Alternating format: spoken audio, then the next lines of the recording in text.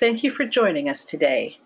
Today we will be demonstrating configurations on the Mifos X platform.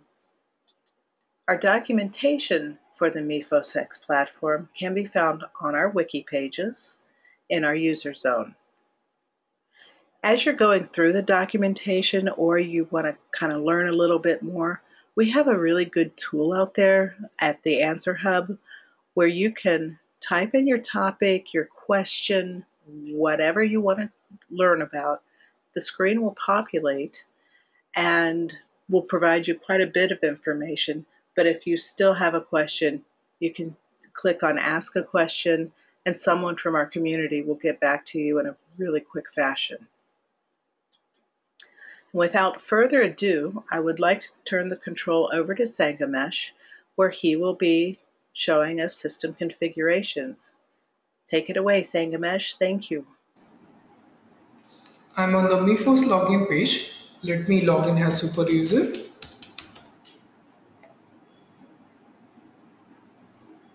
And go to the admin, then system, then configuration. The configurations page allows you to further customize the way your organization uses the Mifos system. From here, several global settings are defined. These are typically set up at the initial system installation and are rarely used.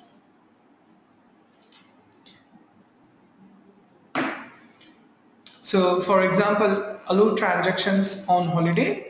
You could enable or disable depending upon the needs. For example, if you click on or if you enable holiday on enable allow holiday on non-working day, then it will allow transactions to happen on non-working day as well.